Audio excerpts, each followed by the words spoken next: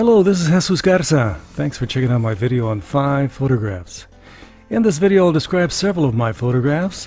It's an opportunity for you to learn about my photographic process.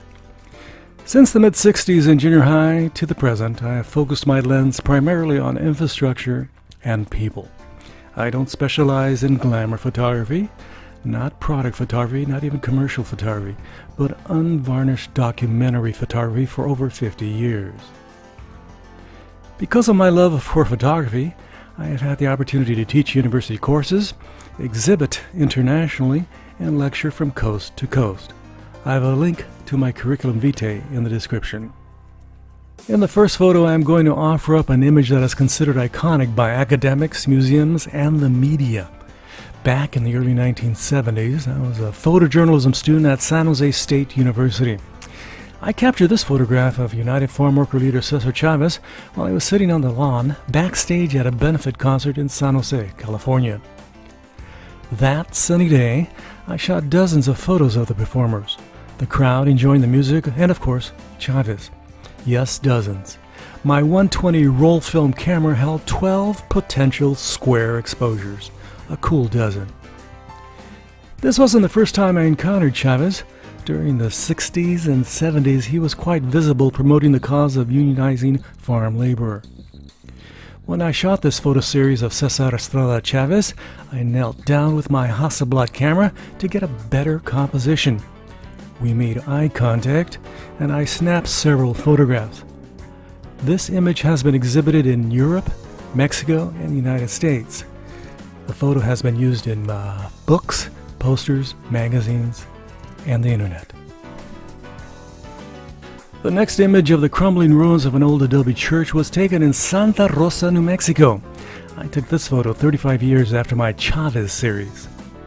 Even as a child with my crude Brownie twin lens camera, I enjoyed capturing photographs of old buildings. Like many other photographers, I find the textures and tones inherent in decaying infrastructure great fodder for my camera. Yes, beauty is in the eye of the beholder. I shot this series of photos with more contemporary equipment, a Nikon D800. Having been in the darkroom since my teens, I find digital photography liberating. I no longer worry about filters, color temperature, and dirty chemicals. In Photoshop, I can tweak to my heart's content. I desaturated this image, removing all vestiges of color, transforming the digital image into gorgeous black and white. Back in the 60s, the legacy of the street photographers of the nearby group F64 influenced me. To this day, more often than not, I find black and white photographs more appealing than color. I am also a fan of Hiroshi Sugimoto, Diane Arbus, and Richard Avedon. I will give you links to some of their work in the page description. Here I photographed a woman playing the sax at an Enos, Texas Czech polka festival. To me, the intersection of sax, the powerful woman, and the frilly pink dress was compelling. My wife and I have enjoyed exploring various folk and contemporary dance events. Each region of America and Mexico offer their own take on dance and costume. Sometimes you only have to travel a few hundred miles to find a new slant on performance. Yes, you don't have to travel far to photograph a solo performer, band, or a music festival. I have hundreds of photographs of rock, R&B, polka, jazz, folk, and classical performances. Each was fun and exciting to photograph.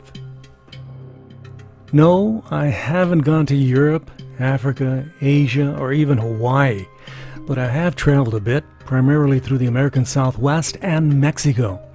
I have enjoyed the amazing diversity these regions have to offer. In the sterile context of a gallery or a museum, you can appreciate the juxtaposition of an Oaxacan craftswoman, an African villager, or even a Welsh miner. This photograph is of a Mexican woman painting wood sculptures. This form of Mexican art is called alebrijes. These fantastical and colorful creatures are popular in Mexico City and Oaxaca. For this series, I photographed the communities, artists, workshops, processes, and of course the artwork.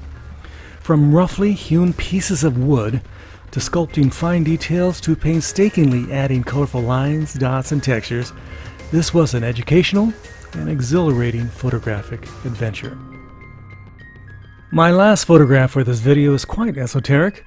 One night I woke up and decided to explore a Wichita Falls, Texas parking lot. It was an exercise in capturing isolation and the dark. I feel this photograph works well in color. Please notice that the light appears star-like, almost like a Christmas tree ornament. All the while the tree is isolated in space, unnaturally surrounded by concrete. Like countless parking lots across America, and in fact the world, you have a man-made environment that conspires to save barely a hint of nature. Yes, under all that asphalt and concrete are the flattened and sterilized remains of nature. I love how photographs give permission to a viewer to interpret. Only our imagination constrains issues of viewership. Now, I have a bit of advice for you. I suggest you visit an art space on your very own. Interpret the work on display by your standards and your experience. Maybe later, take a guided tour. Understand that the museum docent or gallery salesperson typically has a vested interest in the outcome of the show or even the possible exchange of cash. When an art space spends millions on a piece of art, guess what they are going to say about the investment. Thanks for checking out my 5 photos. I've been taking pictures since I was 11 back in 1963. This is my new YouTube channel. Feel free to contact me should you have any questions. Again, keep it professional. By the way, emails are the best way to get a hold of me. Don't forget to like, subscribe, and of course, share. That is greatly appreciated. Also visit my Patreon page. There are links to other photographers, my website, my email, and the Patreon page in the description of this YouTube video. Again, thank you very much for your time.